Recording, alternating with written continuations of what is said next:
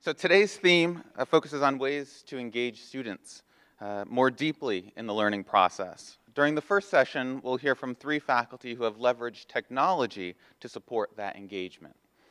We're sure that you'll have many comments and questions, but we're going to ask that you save them until the end. We've blocked off a big block of time, 15 minutes at the end, for questions. So first this morning, we'll hear from Zhao from our Chinese department. And Ran will share with us her experience teaching an elementary Chinese course where students engaged in core material outside of the course and class, allowing her to optimize time for communicative interaction inside of the classroom. Okay, so I'm going to talk about the flipping and active learning in my class, in my elementary Chinese class. So I will be very quickly going over the overall course structure of my course, so you have some idea how the course is structured. And then I will spend some more time giving you an example of one class period of 15 minutes and how that class is designed. So what students need to do before class and during class and after class. And then lastly, I'll share with you some of my reflections. There are a lot of them, but I'll just pick some. So the overall course structure, we know this is a flipped course. So of course, both before class portion and after class portion is important, as important as the in-class portion of students' learning. Although I still give more emphasis to the during class time, because that's where the deeper learning occurs. That's where I can actively engage them. But in order to maximize that, I created a lot of instruction videos, like grammar videos and how-to videos, make them available online so students can view them before they come to class. And they need to do their homework before class rather than after class. Because with those videos, they already learned their vocabulary and grammar. They're ready to come in and go right into the activities we're going to engage them to further their learning and to build their skills further. And then, so let's just go into our pre-class. So the pre-class activities focus primarily on learning knowledge, and because I think they can learn a lot of things independently, so that's self-study. They watching those videos individually and wherever they want to, in the library, their home, but they need to really invest their time and energy and study it, because when they come to class, the first thing they do is dictation quiz, the character quiz we do every day. Yes, we awfully intimidate our students, and they have to come to class, do a quiz every day. And then this pre-class learning focused on interpretive skills, because they need to comprehend the materials, understand the text, the grammar, and the vocabulary. And then when they go to when they come to class after the quiz, and then they primarily apply the knowledge they've learned before class. So they need to use their knowledge vocabulary and the grammar, and then we engage in conversations and activities and tasks. And here, they work in pairs, small groups, or with the whole class, and we're focused on their interpersonal skills, primarily listening and speaking, because this is a language class. We want to maximize that 15 minutes just to focus on communication in the audio mode. And after class, they focus on sharing their knowledge they've learned before and during class. So they need to create something and share them on the internet, so that a larger community beyond the class boundaries can learn from what they've learned. So they created a series of Learn Chinese with Me videos and post them online for other people to learn from what they have learned. And here they are focusing on their presentational skills. And now, here's an example. So I choose a unit we start. I think this happens at in the second week of the whole course. So the first week, they have their basic knowledge of learning Chinese tones and phonetic systems and the basics of characters, how characters are drawn or organized, and the strokes order and everything. And then the second week, we get right into, start to introduce yourself and get acquainted with each other. So this is a unit. I choose this one because I want you guys, you folks here, if you are interested, can pick up some phrases and expressions along the way. So you will find a little handout with some greetings and what's your name, hello, things like that. If you're into it, you can start learn, and you can experience for yourself what the students are dealing with or trying to learn in their classes. Okay, so the first, let's see, my learning objectives. They need to learn how to exchange basic greetings. Probably some of you already learned that by looking at that handout. And then the second is how to ask someone's name and then provide your own. So this is. And then pre-class preparation, they need to self-study some materials, including the videos I created over the summer. There are 60, also some of them, okay? So the first, they need to know how to look up unknown characters. And then they need to watch a video about Chinese pronouns, because they need to ask, what's your name? My name is, and his name is, or her name is, something like that. And then the third one is they need to, there's a video on how to introduce names, like how to introduce family name and then given name. Okay.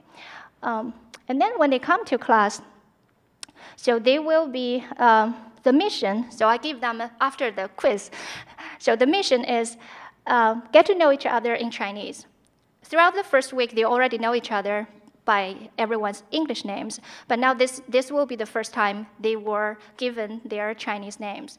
And by the way, those names are carefully chosen. They are not random. There's a lot of love into it. Just like the Chinese parents give their kids names, they try to find the characters that sounds nice and have really positive and good meanings. So, but usually before, we just give the students the whole index card with the phonetics and the definition. Everything is there. But this time around, we want to give them, just confront them with that card with the characters on it. It's your name. And then students are confronted with this new thing, and they are awfully curious.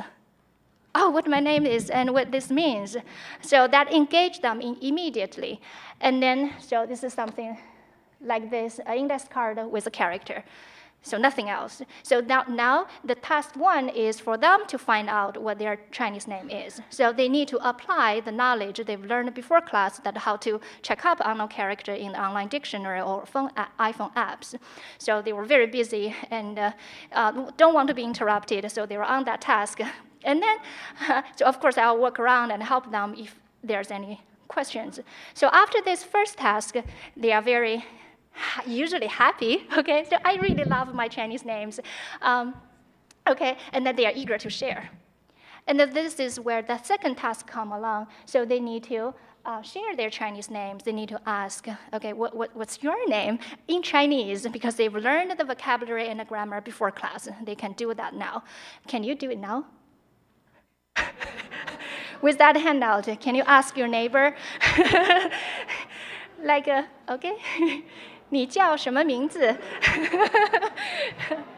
Okay, right, yeah. Be courteous and doing your basic greetings along the way. So 你好, and 你好, right? 你叫什么名字? And then 我叫.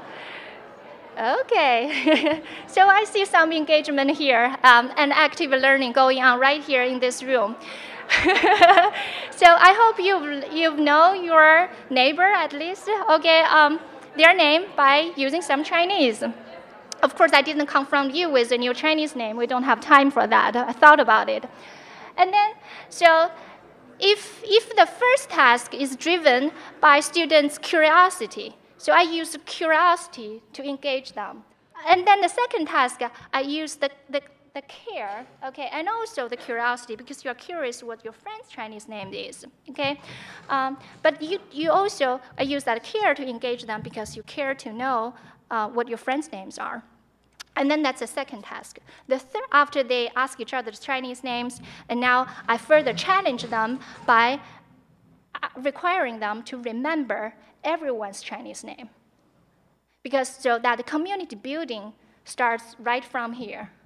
Okay, because I require them to care enough to know and remember each other's Chinese names and to pronounce their names correctly with beautiful tones, because that's how you show respect in the community, in the relationship. And I also require them to remember each other's names, so when during class times, when you need to report, share information about your friends, it's not allowed that you refer to them as he said this and she said that. I told them it's rude. It will be so much better if you refer to like Michael said this and Emily said that. So that kind of caring and respect is critical in building this learning community. And I emphasize that, so I built that into this task. And then they respond to that. They were eager to know. So the third task, if they need to fulfill this task, then they need to work in small groups and then helping each other. That's when the collaborative learning comes in. They need to, I kind of forgot, what's his name? Okay, 他叫什么名字? So you're building the skills and then building that community and then further deepen their understanding of the language patterns as well. So this will go around, and then after they think they are done, I will quiz them. Okay, 他叫什么名字? So Judy, 他叫什么名字? So I do cold calls as well. So, so that's another way to engage the students. They have to constantly, be alert. They will be tested on. So now, after class, what they need to do is several of these things. The first, they need to remember how to write their own Chinese names. Now there's the characters, and you need to know how to write them. And then after that memorization, I want them to create a video sharing the mnemonics. So how I have remembered this particular character. And this is a semester-long project I asked them to do, is to create a series of Learn Chinese with Me videos. So here is an example. This is the Chinese character Sui, which means year of age. And I can remember this character because there's a shan radical on top, which means mountains. And as you age, you climb more mountains and you face more difficulties, and so you age mentally. And then there's a she radical, which means sunset, on the bottom. And this means that as you age, you also see more sunsets and you've lived through more days. And so you also age physically. So this combination of aging mentally and aging physically makes up the entire character Sui, which is year of age. Beautiful, isn't that? Yeah, here a very proud teacher. Yeah. So students make a lot of these videos. So each of them made about 10 of them, and all of them, I put all of them together. And so they can watch these videos, they can share their tips. And then right now, Judy is helping me build a website so that we can publish these videos and a community outside UVA can access and learn. And I think this is beautiful because this really allows me a window that I can look into how their creative mind works. Because usually in the language class, especially elementary level language class, you don't get that chance to see how imaginative they are, how creative they are, okay? But when students are deeply, deeply engaged with one single character, their learning is much more profound. And I did a preliminary study of watching the videos they've created a story of, and then their dictation quizzes, because I know I have a lot of data on that. So if they've created the story and made a video out for a character, they never made a mistake on that character. And they will always remember that character for their whole life, probably. And there's one student told me that she loves this practice so much, she go ahead and make up a little story for each single one of the characters we've learned. We learned, by the way, about 400 or 500. So that's a lot of time spent on it. I didn't expect and ask them to spend that much time, but this is just an idea how much they love this kind of activity. And then I have that data showing if they've made this video and then they don't make mistakes in their writing these characters. So it does have that teaching value there, in addition to having fun and sharing their imaginations. And then another project that they need to work on after this is to work on their book. So here is the product of one student's book.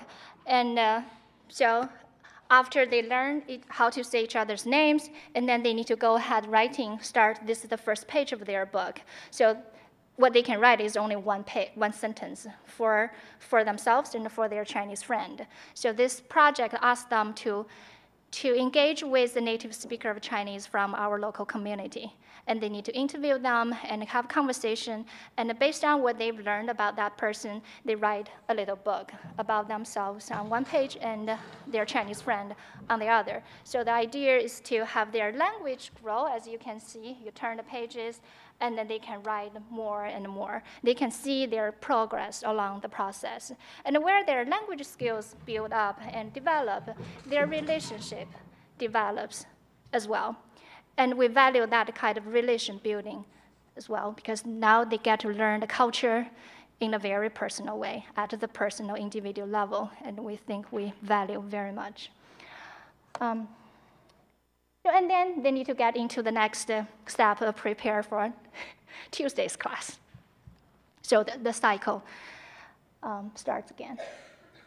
So my reflection is focused on first the design part, because this is what puzzled me most at first when I first started to flip my course.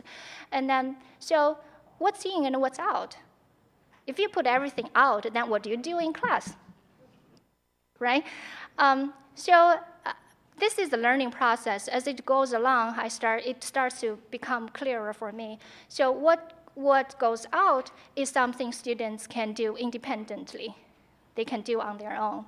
And what I keep in class is the things that students need me, the instructor, or you, and each other to learn and to master and to get better. And then what goes after class is give them a chance to apply what they've learned to a real-world situation, to make contributions, and to share their knowledge. I think that works well for me. It gives me a kind of coherence that allow me to think, okay, oh, this design makes sense. And then we all know design is not enough, the implementation. So here are some lessons I've learned. The first is you really need to manage the management. You manage the timing, manage the workload, and manage emotions. There's a lot of emotions involved in this. When you first introduce a new model of learning, students tend to resist, so you need to be a strong advocate, because I do believe the value of it. And then you need to, it sounds like cliche, but you need to set that positive tone. You need to let the students know from the very beginning, so this is experiment, exciting, but we know for sure there will be bumpy times. There will be something that will go wrong. There's one time in Coutura, like 60 of our videos all gone, disappeared. Panic time. But I tell them, it's okay when things like this happen. It's okay. We'll work on it. We'll solve the problem. Okay, so that gives them an opportunity to respond to taking risks and learn from those, not so smooth times. And then students respond to that as well. So just allow yourself to be vulnerable. Tell them, okay, there will be glitches, but it will be fine. And then you need to really manage the workload for your students and for yourself. You really don't want to kill yourself for doing something new. I almost did that, but so that's my lesson. Because when you learn something new, I attended the Course Design Institute. It's extremely useful experience for me. I learned so much. I got so excited. Okay, so I can't wait to try this and that and this and that. I got a long list of things I want to experiment. As a result, I overwhelmed my students as well as myself. So. A warning is that you've learned a lot of great stuff, but manage that timing and the spacing, and then give the students and yourself the proper dose of the good stuff. And then another lesson I learned is if you think something, for example, that the video students made are really valuable and good, if you think that's the case, then make sure you allocate some class time for it. Screening some of the videos, let students marvel at it. Wow, this is really great. Okay, so if you don't allocate class time for something you think which is also important outside class, then students will tend to think, well, that's just not as important as what we do in class.